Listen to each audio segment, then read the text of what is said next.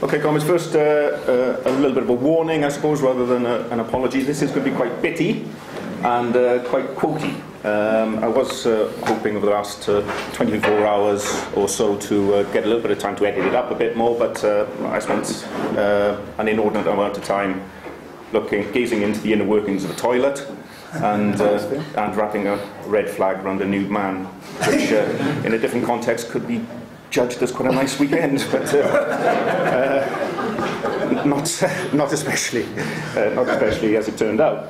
Obviously, the title of this session, i.e. Bourgeois Elections, Instrument of Deception or Liberation, the first thing that pops into mind, given what our organisation has been through over the last 10, 15 years plus, really, is the experience of the ex-Labour Party left, the so-called revolutionary left, and its engagement with the electoral tactics since the mid-90s or so.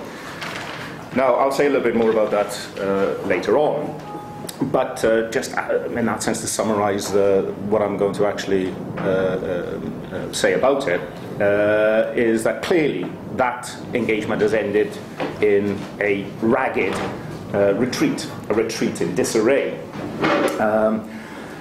The common sense appears to be, outside of a few organisations that still do engage in a very low level, in my view, in a very dispirited manner, is that there is, quote unquote, no space for a left, to build a left alternative to the Labour Party. Which I think is something that we would contest. It also depends on what your definition of the left is. And in their own way, I think we can actually say that what the left has done, what the ostensibly revolutionary left has done over the past period of its engagement with elections, with the electoral tactic, has helped ensure that the bourgeois elections, the field of electoral contest, has remained an area, an instrument of deception.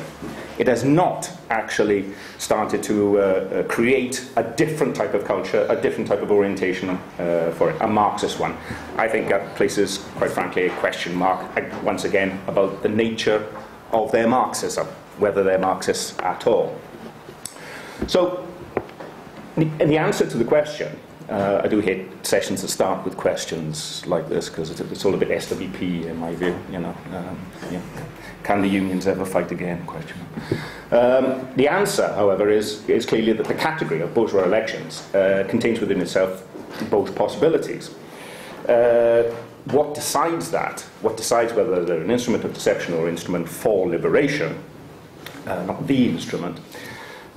Is a question of struggle, the degree of organisation, weight and hegemony of the militant, socialistic, communistic proletariat in any given society. So the left argument, or an argument that opposes left, that somehow elections are irrelevant now, I mean, I've seen people actually cite positively levels of abstention in the not too distant past, as evidence that the left really shouldn't be engaged in electoral contests as they're increasingly irrelevant.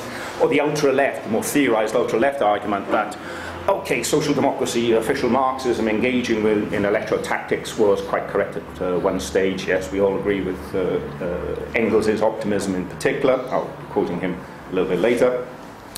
But now really in the period of capitalist decadence, that tactic is more or less ruled out. Lenin's argument against the ultra-left, I think, is still very precise in terms of those arguments, i.e. that an institution, or a body of political thought, can actually be obsolete from the point of view of world history, but still lingers on, still has potency in contemporary society. So, say parliamentarian, the parliament, bourgeois elections, the bourgeoisie are obsolete from the point of view, in that sense, of human history. They're still here. Stalinism is obsolete from the point of view of history. Not simply does it linger on in some of the wackier sects on the fringes of the workers' movement. Again, I would argue that it reinvents itself. It reappears in different forms in different sections of the radical left. So it clearly still has some degree of life, some degree of potency even though you would have anticipated, if you thought about it in formal terms, the collapse of the Soviet Union, the experience of real living socialism would have killed it. So Parliament as a forum then for the fight for the liberation of the working class, that's really what we're talking about, and I think it does have the potential still to be that. I know it's not an exact analogy because we are talking about bourgeois elections in that sense, under a bourgeois society, etc. But there is a parallel, I think, with trade unions. I mean, how do most trade unions present themselves in today's world, in today's Britain? I think highly bureaucratized for the most part, defined by passivity of members, defined by lack of democracy, a paucity of vision,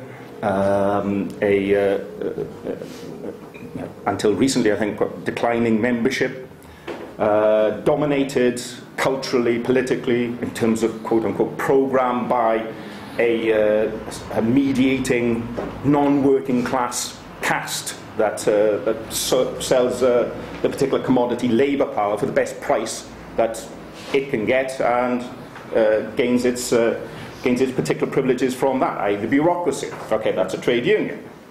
Does it have the potential to be what Marx and Engels, I think particularly Engels, talked about a trade union becoming as well, a school for communism? Well, I think trade unions do have that potential. It relies on the question of struggle and the question of again, program in that sense. So, as an instrument of liberation, obviously elections have, I mean, it's commonplace, I think, amongst us, and commonplace on the left to say they have a level of usefulness which is below, you know, the question of liberation as well. I mean, Engels mentions an election accurately informs us concerning our own strength and that of all hostile parties, and thereby provides us with a measure of proportion for our action second to none, safeguarding us from untimely timidity as much as from untimely foolhardiness, i.e. if they won't vote for you, very likely, unlikely to go to the barricades to make the revolution alongside you, which is quite correct. And you could say, in that sense, part of the reason for the retreat of the left of this period is not simply the fact that it, in political terms, the left illustrates, when it does engage in elections, when it has attempted to engage over the past period, that politically that it doesn't know its arse from its elbow. All right? Not simply that, its attempts to create shortcuts to political influence have all ended in disaster. So it's no surprise on that level that they have retreated from the electoral tactic, precisely because it accurately informs us concerning our own strength in contemporary society, and as beautifully illustrated. Social weight. Social weight, absolutely social weight, my arse. As illustrated by the last general election, the left precisely has no social weight. It may not lack influence in other spheres, spheres, but its retreat was also precipitated by the fact it doesn't want to look at itself in the mirror. It doesn't want to know the truth about itself. Okay, so it gives us a measure of our strength. And I think Trotsky talked about it also in terms of a snapshot, contrasting it in that sense to a moving piece of film. A snapshot does tell a truth, but you see something in motion, it tells more of a truth. But as I say, can it be more than that? And myself, along with the towering authority of Engels, will argue yes, and I'll quote him explicitly saying so later. But also, before we sort of get into more of the meat of this question, that it is worthwhile thinking about elections and ranking them really in terms of the work of a revolutionary organisation. It is a secondary question in that sense, not unimportant, very important, but elections clearly are not the motor of history. Class struggle is that. Elections can reflect that class struggle, can take a snapshot of that class struggle, and it can give us a measure of the effect that our propaganda is having at a particular time, the mood of a class, undoubtedly. But it is a secondary question. how to make it more than simply that snapshot is this is something that really forms the core of what we should be thinking about in this session and outside the session as well. I.e., an election is also, from our point of view, an opportunity to pursue one of the fronts in that class struggle, and a very important front in the struggle, i.e. the ideological one, the one of politics. Yes, there's a question of agitation around particular issues, but also they present an opportunity to make broad propaganda for the ideas of communism, for the vision of communism. I think communist parliamentarians, revolutionary parliamentarians have made brilliant use of Parliament for both purposes historically.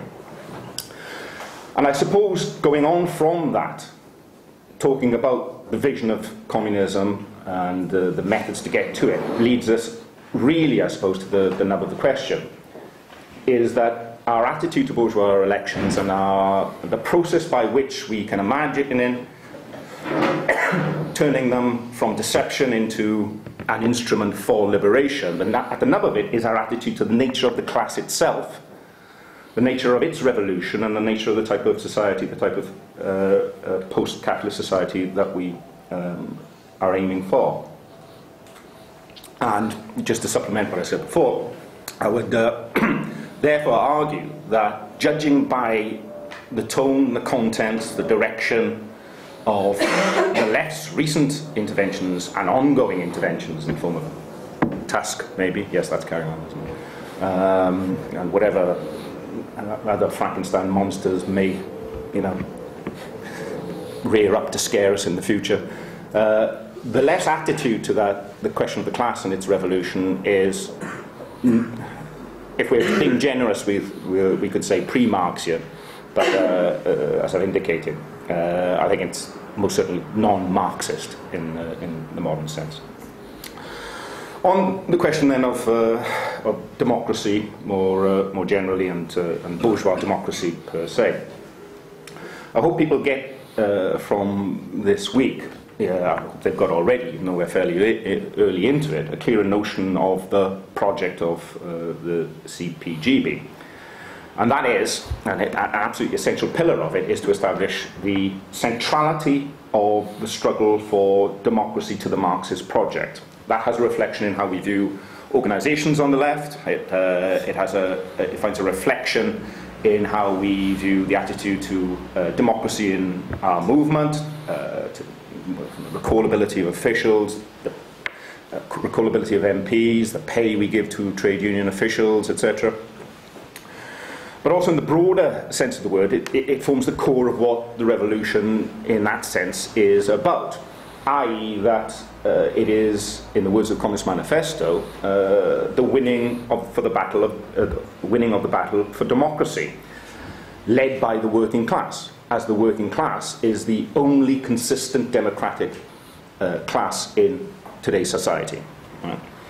So we have this category, this rather odd, lumpy category of bourgeois democracy, don't we? So what do we mean by bourgeois democracy then? If we're talking about the question of the working class and its relationship to democracy, what does bourgeois democracy look like? What's its nature? A number of our comrades, I think John, etc., have said in that sense that it is an awkward and in some ways misleading category. The standard attitude you get from left-wing comrades, I mean, when challenged, very often they'll deny it and say, oh, the bourgeoisie has nothing to do with democracy or whatever, but it's almost implicit. It's implied in a great deal of the assumptions they make about slogans, about politics, about the approach to the question of revolution. Is that with the operation, this assumption, as I say, it's unspoken, but underlays a great deal of what comments say. With the operation of the law of value, almost, with bourgeois social relations, you would anticipate that in a normally functioning capitalist society, there would automatically evolve almost a level of democracy. That the law of value, left to operate in an unfettered type of way, somehow gives us freedom of the press, universal suffrage, including women, a parliamentary form of some sort, that naturally with that type of society, this almost the invisible hand of the market also, one hand does general good through the market, and the other creates these institutions. Okay, capitalism is related to democracy in some way.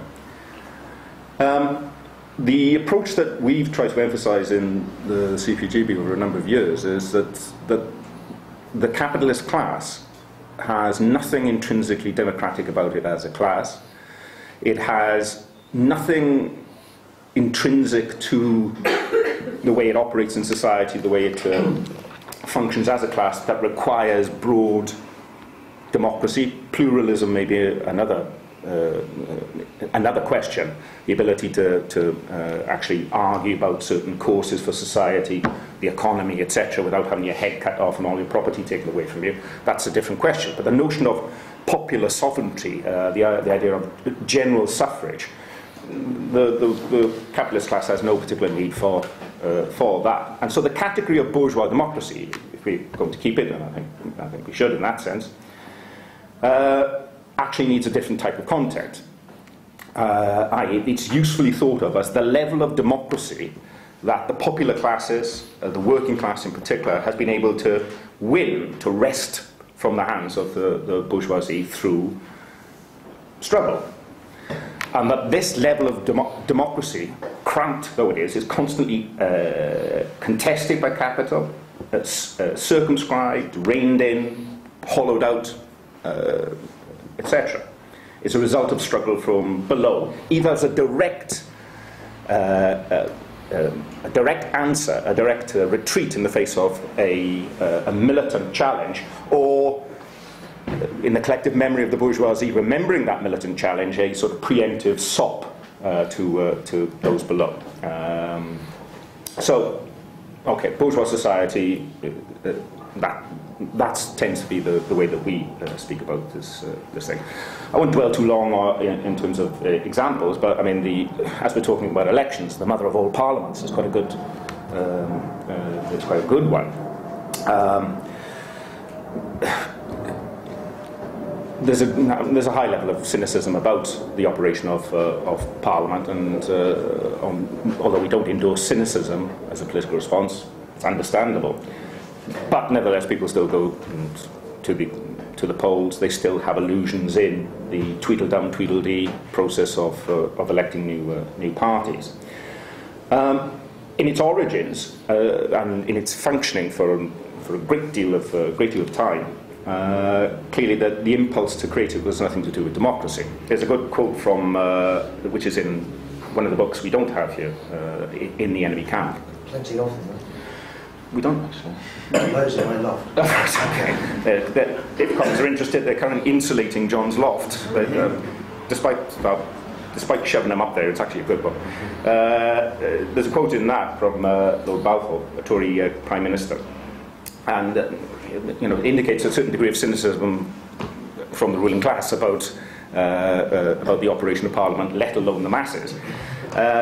He says, "Our alternating cabinets, though belonging to different parties, have never differed about the foundations of society, and it is evident that our whole political machinery presupposes a people so fundamentally at one that they can safely afford to bicker, and so sure of their own moderation that they are not dangerously disturbed by the never-ending din of political conflict." So, there's an example of the democratic content, as far as a leading Tory is concerned, of Parliament. I.e., it's a place to sound off, to talk within particular parameters about the direction of capitalist society, but nobody fundamentally disagrees. There's no fundamental challenge there. It's a safe place. And obviously, going back a little bit further, quite a bit further, I mean, the origins of Parliament in feudalism is essentially about the conflict between what was called later the divine right of kings and the baron's right of resistance, i.e. creating a space where certain degrees of self-limitation could be imposed on the king, through rebellion or through boycott of certain taxes, etc. And the nobles could have greater access, in that sense, to what were misnamed their ancient freedoms, and in effect meant, greater access to the surplus of produced by the dominated peasantry. So, and despite that, despite the fact that it had a narrow basis in the property classes, clearly that there was nothing about, there was no fundamental challenge to the system. It was extremely limited in its remit, in what it could do and what it couldn't do. And criticism was tolerated in exchange for the ability to raise taxes, in that sense. So in its origins, in its later development, etc., and as it stands now, Parliament had nothing to do, in that sense, with a democratic impulse coming from above, a democratic impulse coming from the ruling elites. Ruling elites in general, I think it's part of, to reiterate a point I made earlier, ruling elites in general, I think, do find it useful to have a forum, or a series, where different approaches to the problems that confront the society that they dominate can be sounded off about, can be sifted through and discussed to a certain degree. But that is not democracy. As I said, that's a degree of pluralism in that type of sense. It's nothing about rule from below, our understanding of it. Clearly, there's a complicating factor in Parliament as it presents itself to us today in the modern world, with the rise of the working class and the parties of the working class. And again, this illustrates our point in that sense. If the Chartists, the first working class party as Marx and Engels defined them, if the party had won its struggle for universal suffrage, if it had won the vote from below using its means, then the character of democracy in Britain would have been stamped with something very different. The character of democracy in Britain would have had more of the feel of those below. It would have been far more reaching. It could have gone far beyond that and had revolutionary implications. The fact that the Chartists lost and then a restricted franchise was later granted as a sop obviously starts to mould the type of democracy that we have, sets its parameters, underlines its cramped and scooped out type of nature. However, the working class does have the vote. There is a working class presence in not simply as wage slaves in society, but in the political process. The fact that the Labour Party, when it was created, however pale a reflection of the working class in political terms, it existed. Having a Labour Party represented in government, having a Labour Party on occasion forming a Labour Party represented in Parliament, having on occasion the Labour Party forming governments, is not the best case scenario for the ruling class. They would much prefer that, in essence, the working class is presented between the choice of bourgeois, explicitly, totally bourgeois parties, a la America. It's not the best case scenario that Labour even has a partial independence in political terms in that type of way. Okay, we'll move on to some comments and ideas directly associated with Marx and Engels and the question of, mostly Engels, question of elections. I've already mentioned that essentially from the beginnings, more or less from the beginnings of the organised workers' movement, the struggle for universal, normally male, suffrage was a key goal. And Marx and Engels' close relationship, working relationship with the Chartists indicate the importance that they attached to organisational stroke political representations of those type of struggles, and to the fact that suffrage for them was also a very important demand. Now, I have a quote about from Marx here in the Hague Conference of the First International in 1870, talking about the possibility on places like Britain of the working class maybe achieving its aims peacefully, in contrast to most of the continent, he says. Now, and that would seem to me to imply at least some sort of notion of an unstoppable force in society, organised, making radical encroachments on the ability of capital to rule in society as it was constituted then, even though it might not be able to go for revolution at any particular time. And it strikes me that obvious that would have some sort of electoral expression as well. That the majority class would form its parties, and they would be represented in representative institutions, even under bourgeois society, and be heavily represented.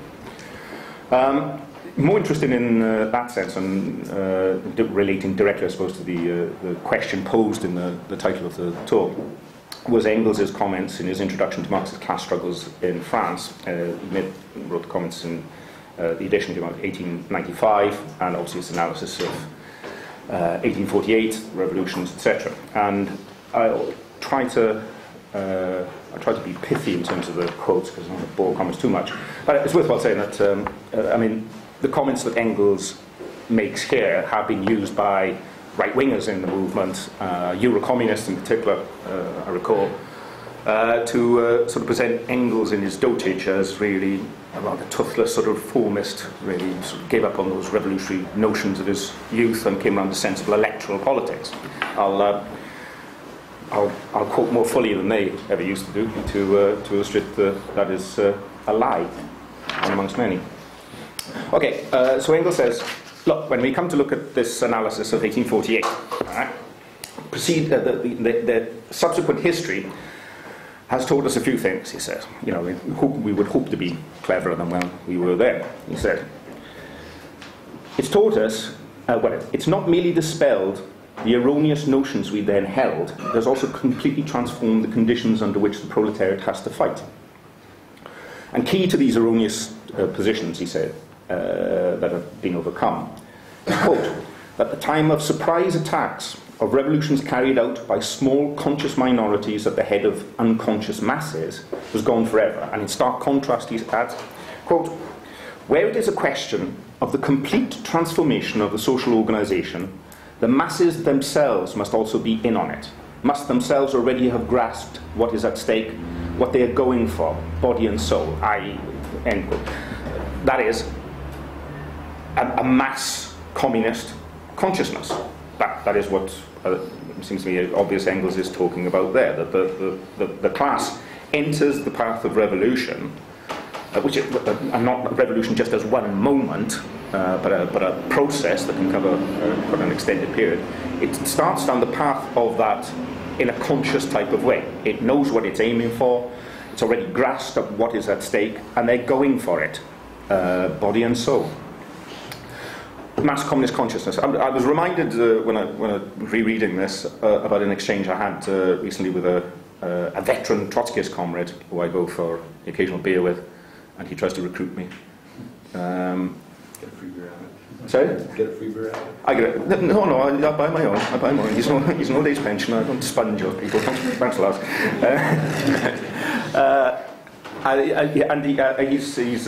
He's very assiduous in trying to recruit me. He sends me letters quite frequently with cuttings and this sort of thing.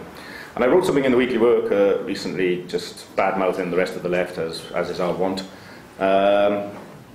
and criticised the way that these ostensibly Marxist groups choose almost any type of politics apart from Marxism to present to the working class, i.e., I said, you know, an attempt to trick the working class into revolution, and the working class has to make a revolution consciously, otherwise it's not really a revolution. Right?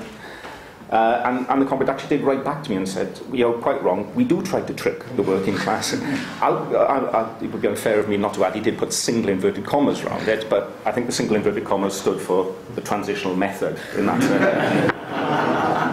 transitional method. Counterposed to that, it seems to be Engels' notion of mass consciousness. I'll go on with Engels, because he's good old Engels.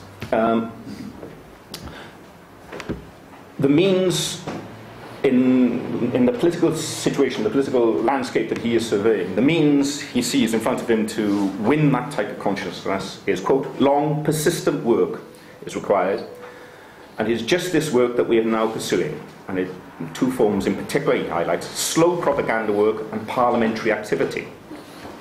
Clearly, you know, what this preface is relating to is the rise of German social democracy. And he says, given their success in contesting bourgeois elections under the conditions of bourgeois society, they've given their comrades in all countries. I mean, this is saying this is a universal tactic. Now, this has been illustrated in Germany with particular sharpness, with particular brilliance, but it is a tactic for all countries. A new weapon, and one of the sharpest, i.e. the right to vote, the right to take part in bourgeois elections, to stand candidates, for the working class to cast its vote, has become, in the words of the French Marxist Party, Engels observed, quote, transformed from a means of deception, which it was before, into a means of emancipation. And I know it's quotey, but I would like to do this, because his clear joy at the discomfort of the ruling classes as it watches the rise of the votes of social democracy. I just do enjoy it. The irony of world history turns everything upside down. Who is this, Mark? Sorry, Engels. Oh, right. I've set them on Engels. Sorry, I didn't make that clear. Engels in the same preface. The irony of world history turns everything upside down. We, the revolutionists, the overthrowers, we are thriving far better on legal methods than the illegal methods and overthrow. The parties of order, as they call themselves, are perishing under the legal conditions created by themselves. They cry despairingly, legality is the death of us, whereas we, under this legality, get firm muscles, rosy cheeks, and look like life eternal. He didn't have a Welsh accent. Rhetorical flourishes bring that out of me. Yeah, so I think that is an interesting preface, interesting set of arguments, and as I say, the confidence shines out from the words of Engels there. It's important that this comes with a certain health warning, because very often, as I say, the political forces have used that preface in a particular type of way to bolster essentially reformist projects of one sort or another. He did not there rule out barricades, street fighting, force, violent revolution. He does not do that. In fact, his comrades complain about the Weekly Worker editorial team occasionally chopping lumps off and putting other bits in, but Engels' complaint against the editors of the SPD newspaper, I think, was rather more substantial in that sense. He wrote a very angry letter to Kautsky saying the editing up of my article has made me look like a peace-loving worshipper of legality at all price, and I ain't. So drawing from that, again, and let me reiterate, the central points that allow electoral activity to become a means of emancipation that Engels is talking about here, in the sense that he's talking about. It's an act, the notion of revolution is an act of a conscious, of a conscious minority at the head of an unconscious mass that is historically redundant. All right? So Tony Cliff's idea in the early 90s, on one of the mammoth sort of miners' demonstrations against Heseltine announced pit closures, that we had this big demo started on Hyde Park. It marched somewhere else in the manner of demonstrations. It went from A to B. And Tony Cliff said, if only, I mean, this was 100,000 more, 200,000, something like that. I mean, so it was a big demonstration. He said, well, if only the SWP had 30,000 members, 25,000 members, we could have diverted the flow of the march, gone to Parliament. If we'd surrounded Parliament with those protesters on that issue, Parliament, the government would have collapsed, Parliament would be more or less gone, and you kind of think, what the fuck happens then? Even if that fantasy was true, what happens there? But I mean,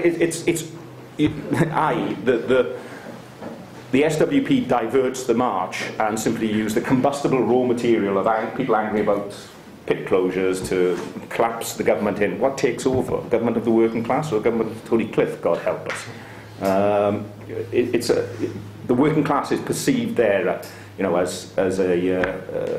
like a stick of dynamite to be deployed in the right sort of weak position on a bridge you want to sabotage or whatever. It explodes as a blind force, a blind destructive force, and the revolutionaries are there to build a new bridge or pick up the pieces. All right, the analogy breaks down. Do you understand what I mean? Yeah? Okay. Second point that Engels says, to again to reiterate, it's a mass communist consciousness, and the working class must be clear about its final aim. And that's why, in that sense, I think, relating to discussions later on in the week, that this revolution that we're talking about here is in that sense, the second human revolution. Because not simply is it opens the pathway, opens the world of conscious regulation of humanity's life and its metabolic relationship with nature. The revolution itself is a sort of explosion into areas of life, into processes which previously presented themselves as almost forces of nature, blind, alienated forces that acted on humanity. That the relationships between human beings present themselves as the relationship between things, and the things that we conjure up through our work, through our labour, they come back to oppress us. Well, the revolution sort of explodes those rarefied, alienated categories apart, and not simply the revolution as one particular act, but the whole process of the revolution in that sense. So the revolution in that way, we won't make the revolution like bees make hives. We won't make the revolution like ants make nests. Moshe's point about ants' organisation, etc. So it's not a conscious form of organisation. They don't have democratic forms, as you said. Although I did say to Mike and was tempted to heckle constituent assembly, but I'm glad I didn't actually. The analogy that Marx uses about human consciousness in general, that as opposed to the beauty that we find in nature in terms of construction, etc., an architect, even a bad one, will envisage the end product in her or his head before starting to draw the blueprints, let alone before the first, first bit of earth is turned to build the thing that existed in that person's, as a construct in that person's imagination. And third point that Engels draws out is an important means, by no stretch of the imagination, the only, no stretch of the imagination, other things ruled out, that it must go along this path, and only this path. Is the question of patient propaganda of communism, which I think is always something we should do, and utilising Parliament, i.e. it becomes an instrument, not the instrument, but an instrument of liberation. Shouldn't you be telling me 10 minutes? 15. Thank you. All right. As I say, Engels lauds the success of German social democracy, gloats over the rise of numbers of votes, etc. And clearly he's looking forward to, I know he uses certain analogies which give almost it's an irresistible force of nature. He states the case to a certain extent. However, he does have the qualifications that only a war can really divert this great movement. So it's also an anticipation in that sense. So Engels very pleased about the votes, very happy about the votes. So on that level, does this make Engels a sort of anticipation of John Rees and his question, the way he framed the search for votes via respect of making a difference, that it wasn't about what the people who gathered together in a particular room thought in their heads. It was really about gathering the electoral identification of the people out there, what they thought mattered. If you remember that period, having at one stage been an organisation which said that engagement in the electoral process, standing in bourgeois elections, inevitably makes you an opportunist. All right, there's a process that goes on there. It's just natural. So we abstain. Of course, we always vote Labour when it comes to it. But we build a fighting socialist alternative. Having taken the road of contesting elections, then these people flip over and precisely become the bogeyman they try to scare us all with in the first place. But they most certainly went wholehearted into bourgeois elections. And if comes remember, I mean, that was the time, as I say, they were talking about making a difference, not just making propaganda. Socialist Worker Party members would tell you. Sorry? 1990s. Well, the respective venture. Yeah. Adventure? Misadventure. Chris Banbury was telling branch organisers around the place, forget dingy church halls and forget horrible meeting rooms above pubs, etc. That's where the rest of the left might continue to meet. You know, is there a gallery somewhere, an art gallery? Meet there. You know, let's get a bit ambitious. It's true. It's true. It's pathetic, really. We indicated that they became actually electoralists in the bourgeois sense of the word. All right? They were prepared to put principles on hold to the extent they had any real, as opposed to formal adherence to principle, put those on hold in order to gather in votes. So, as it is, they're an affinity there, given that, you know, that Engels does gloat and it swells with pride about the gathering of votes by German social democracy. Obviously not, because there's this question of purpose. And what was the purpose of those votes, that electoral activity for Engels? Again, a quote: "The political institutions in which the dominion of the bourgeoisie is incorporated offer a fulcrum whereby the proletariat can work for the overthrow of these very political institutions." All right? We stand to see them fall, in other words. All right? We will utilise work in the area of bourgeois elections. We will make communist, Marxist, proletarian parliamentarians. But we understand we are in the enemy camp. We are conducting political struggle in an arena that is, at the moment, still defined for us by our political enemies, and actually we are using this as the way to overthrow their society, not to be incorporated by it, not to prop it up in any type of way. So it has a fundamentally different political purpose. And obviously the contrast to what Respect and all of the other electoral interventions of the left of the past period has done could not be starker, I would suggest. So with everything I've said there, it's still too much in terms of notes, but I'll try to condense here.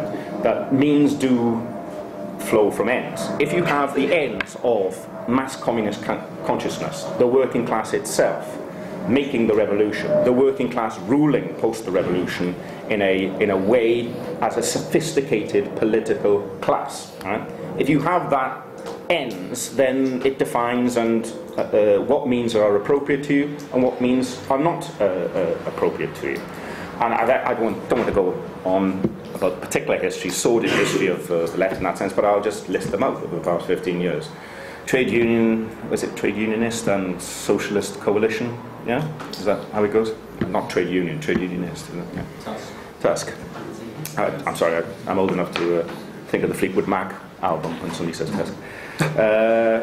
The Socialist Alliance, the Campaign for a New Workers' Party, the United Left, Skaga Socialist Labour Party, etc., etc.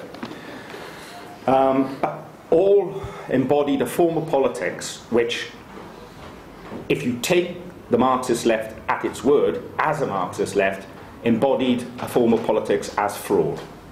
I'll mention that very briefly later.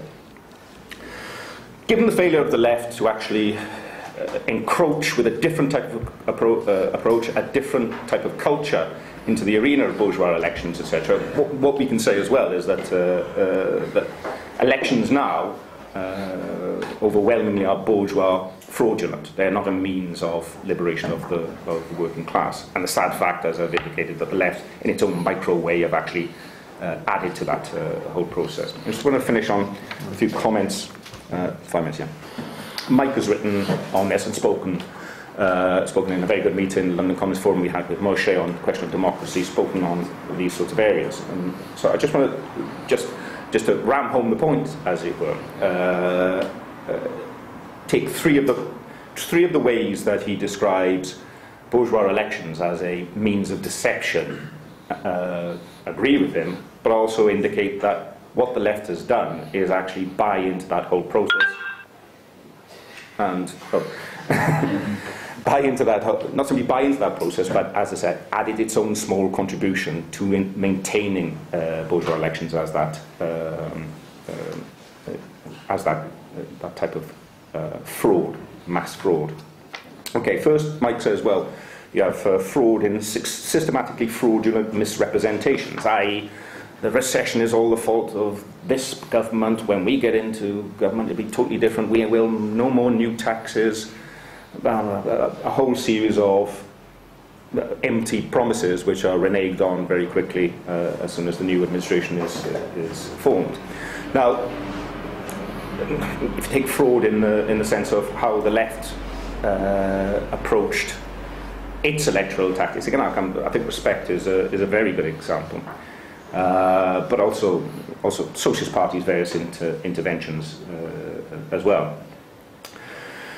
The one that I found particularly distasteful was the question of immigration controls, because I cannot count the number of times in Socialist Alliance forums, in Respect, we've had members of the Socialist Workers' Party and the Socialist Party tell us, well, of course, the Socialist Workers' Party, tended to be more lefty in the Socialist Alliance on times, but nevertheless it was something that cropped up from both organisations. Of course, we believe in no immigration controls. We believe in that. All right? Of course, that's a principle.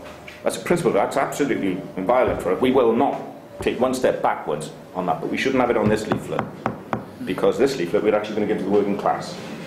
And the working class don't believe in, no immigration controls. The working class has got this prejudice and that prejudice, and so therefore we have to lie by omission, or actually, an interesting process that goes on, I saw with some Socialist Worker Party members as well. A creeping sort of metamorphosis of them. Ben spoke about in relation to the British National Party that if you pretend to be something for long enough, you can become it.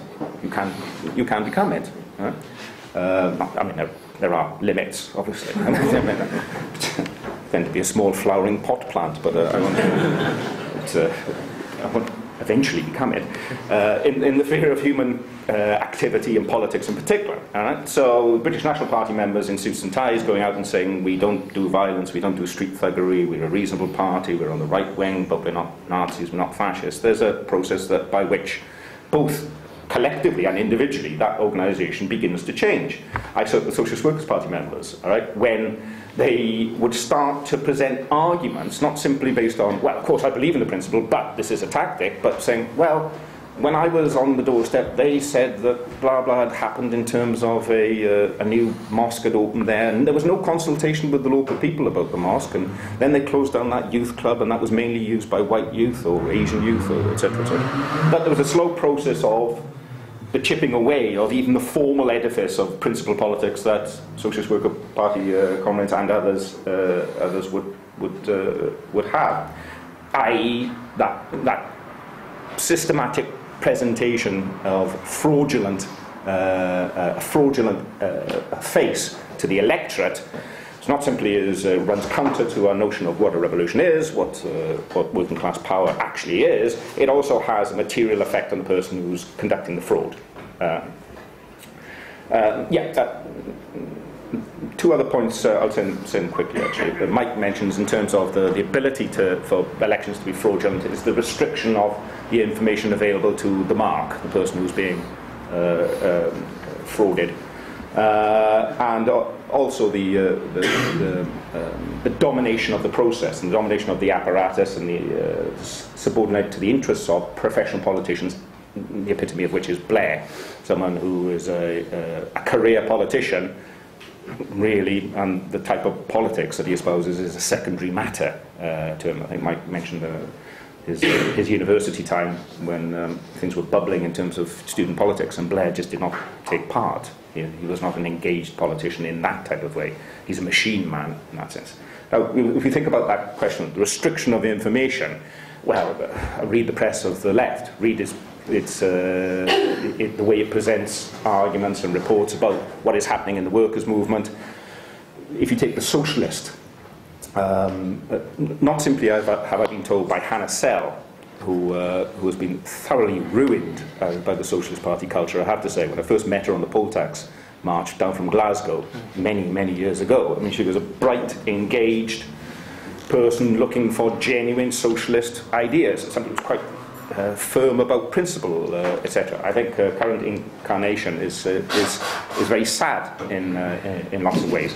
I was told by her one time that, well, the way the socialist, the newspaper The Socialist is, and the type of reports we have in it, we frame them so we don't confuse the workers. There are too many ideas. If we say, well, there's a conflicted political question here, here's this side of the argument and that side of the argument, and this is what we, the majority in our organisation, thinks, but we have minority views, and etc.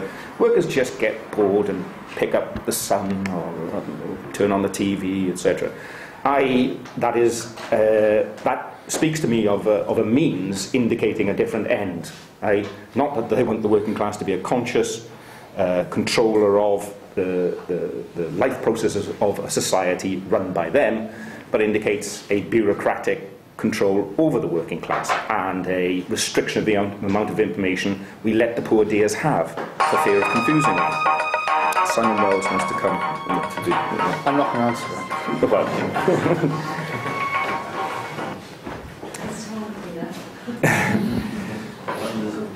And the question of the subordination of political parties and political perspectives to the interests of career politicians, machine politicians, etc. Again, I mean, I mentioned Blair, but how the tell him to fuck off. Think about Galloway in respect, and how, again, principles, we were told, women's right to choose abortion, etc., an MP on a worker's wage, were subordinated to his interests as an individual career politician, or think about Crow and the way the Socialist Party defers to him on principle. So, I mean, very briefly then, that's all fairly depressing. So sorry about that.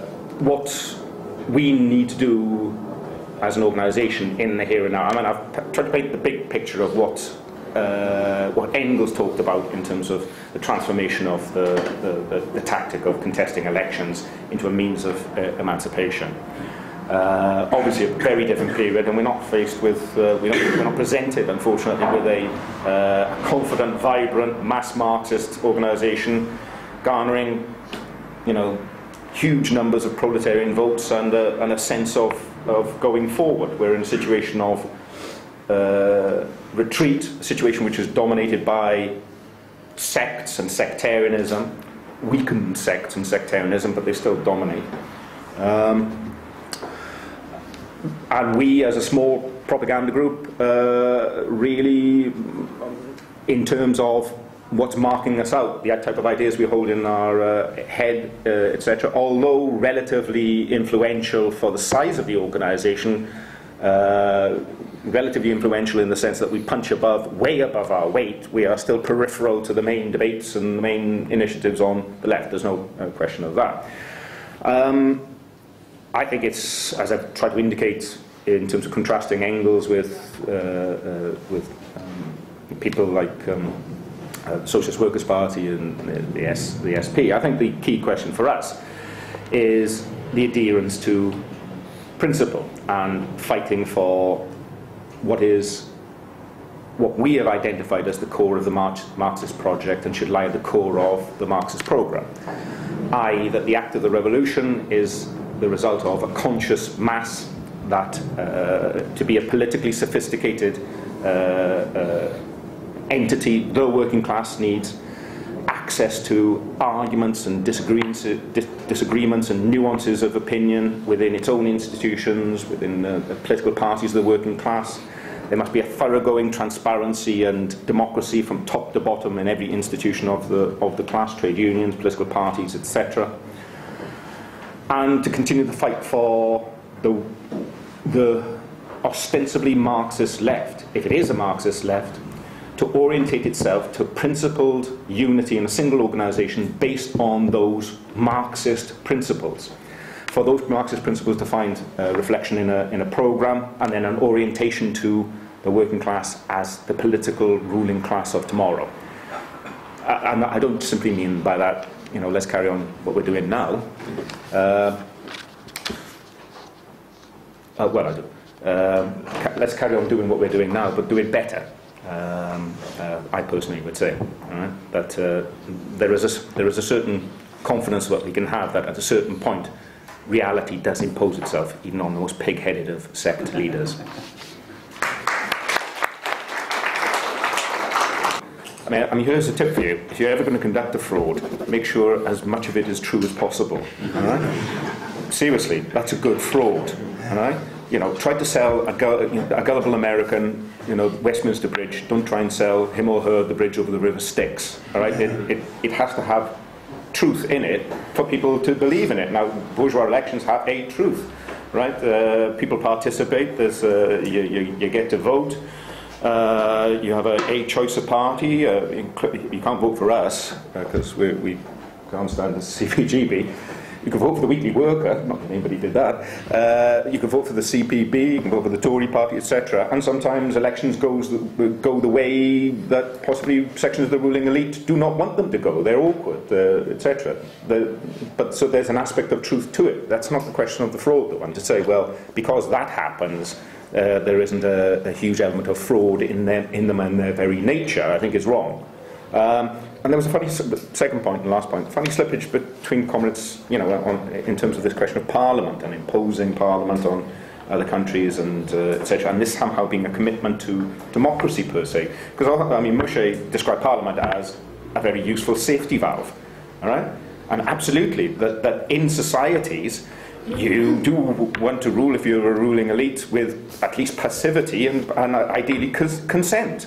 And having a safety valve, pseudo-democratic institution of some sort, which allows people to let off steam without fundamentally challenging the basis of that society, the way the society runs and who runs it, I would have thought is extremely useful if you can get away with it. So, comrades almost seem to be saying, well, because in various parts of the world, not exclusively, not universally, imperialist governments have attempted to set up parliamentary style forms, that therefore this is somehow a commitment to democracy. It might be a commitment to bourgeois democracy, but what I'll try to indicate is that bourgeois democracy hasn't got the same content that we're talking about. Ours is a genuine democracy. It's allied with the struggles of the popular classes and the working class in particular, and theirs is a form of scooped out, empty, shell-like democracy.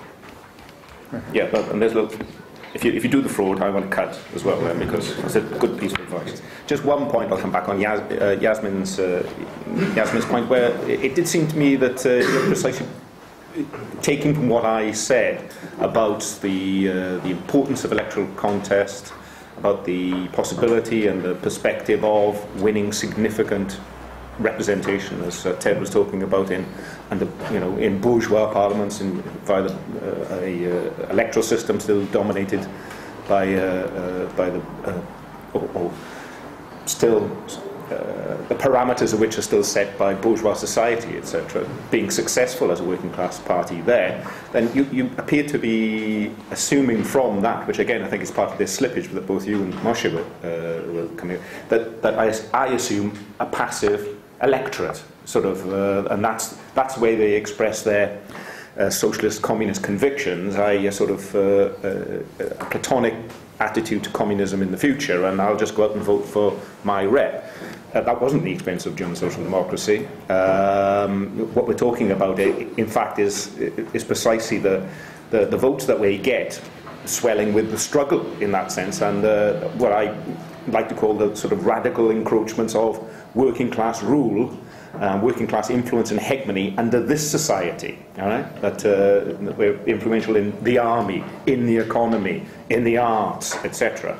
And as a reflection of that, and as a way to drive it forward also, a reciprocal relationship, we've got communist MPs and communist councillors and mass representation as well. Sorry? So It's a long way to go. Yes. I anticipate next couple of years.